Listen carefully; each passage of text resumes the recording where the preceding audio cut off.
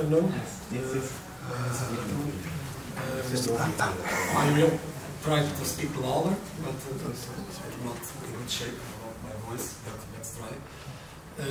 So I will make a short overview of some of the main outputs from this FASTCOLD project. It was a European project. It was concluded. It started before pandemic, and we crossed the pandemic, and we finished last year in December. And it's about fatigue of cold form details that I will introduce in a few seconds. So this is the content of my presentation. I will make a short introduction, then I will jump directly to the results of the project. So I will first make an overview of the fatigue data we derived in project for bolted joints, and afterwards fatigue behavior of cold form profiles, and I will make some conclusions. Regarding the motivation of this project, we realized about, well, 10 years ago, that was the time we started to think in this project, that the warehouses that use this kind of massive structures are performed by thin section profiles, so-called cold form profiles, and in these structures we understood that there were some problems about fatigue cracking, and there was till now no solution in current European design codes for this kind of profiles.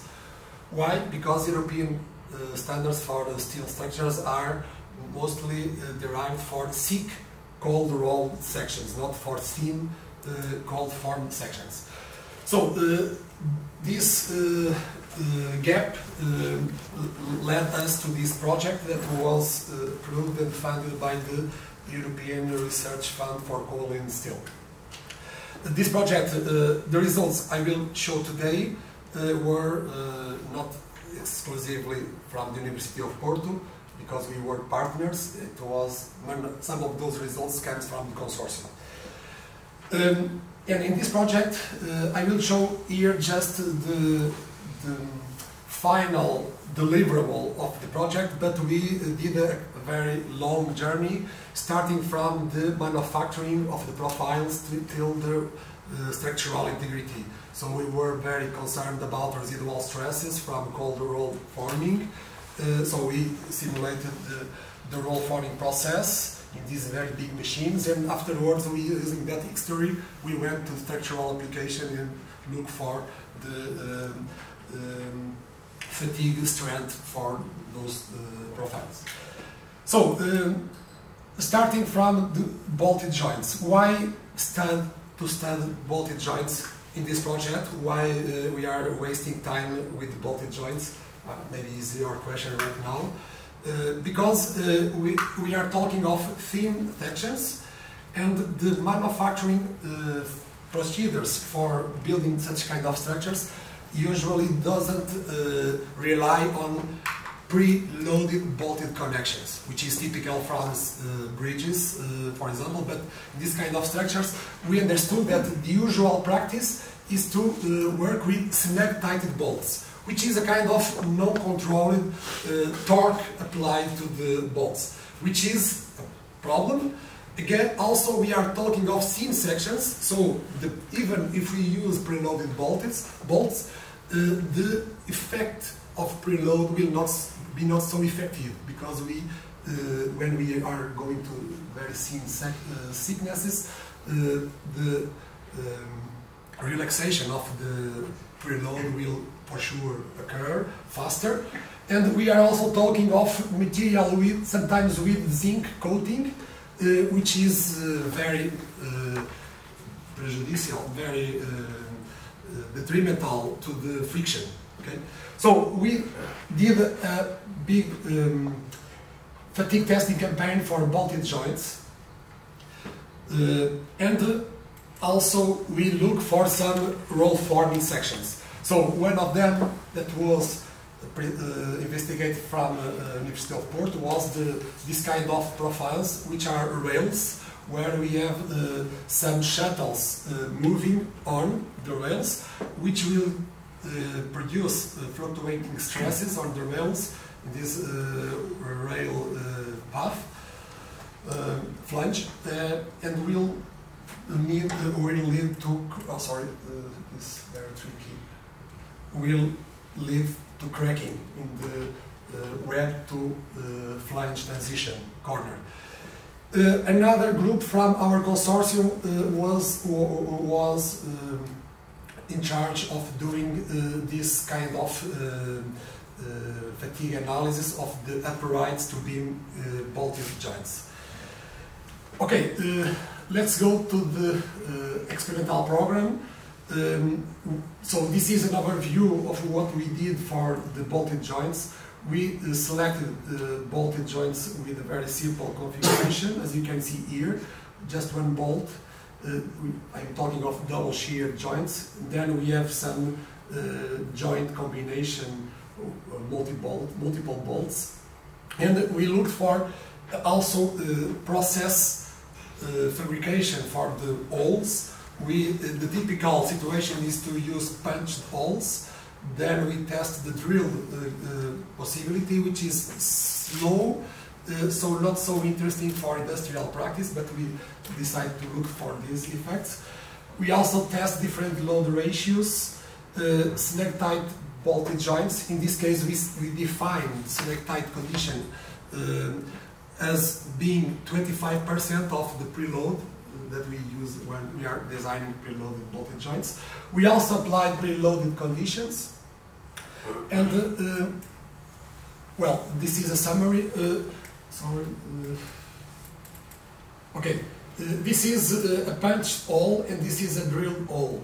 We just asked for industrial practice, and that was we received from industrial partners. For me, it was a huge surprise to see this bad quality when they do the drilling, because it's lower process and the quality was worse. Well, regarding the fatigue results, the final goal of this project and the European call I talked before is more oriented for practical results in the way they want to find projects that could, for example, deliver results that could be useful for improving existing design rules. So we were looking for the SCM data using the typical approaches for stress definitions. So we use here the net stress condition for snag tight bolted joints. We use here the remote stress or gross, the stresses in the gross section for preloaded bolted joints, and we derived some possible design curves for these two kind of conditions. During this project, we also realized that there was a movement in the European standards for the new generation of the European codes, and we realized that the fatigue standards were also changing, and there are a revision ongoing for the European standards for fatigue, and we realize that our data is very consistent with what is being done by the technical committees revising the European standards. That means we are now looking for this slope m equal to 5 instead of the traditional m equal to 3. And another thing that I have to say is, okay, we are trying to find, sometimes it's not easy to define what is the nominal stress or the remote stress or the net stress when we are talking of a very complex structure. So in this case, we went to the local definitions for the stresses, and in this case, we found that if we use the maximum principal stress range in the whole vicinity that we may obtain using numerical modeling, we were able to correlate all the data in a very, well, I would say, acceptable scattered band. Finally, we deliver this kind of tables just in the same format to be included in the Euro codes. So we are talking of new detailed categories based on slope 5. It was surprising because when we went to the local peak stresses, we went back to the slope 3, but with this higher fatigue strength category. Okay, regarding the roll form profiles. So we never test such kind of profiles in our lab because this is not standard specimens. So we had to develop a testing procedure. So Vitor is there, that was the guy that developed this testing procedure in order to model the wheel loads on the rails, on the Z rails. And in this case, we had to define what is the final number of cycles to failure. We defined that using this kind of local monitoring for the stresses, and we defined it with a variation, about 10% of the local stresses. Then, again, definition of nominal stresses is very complex. We went locally.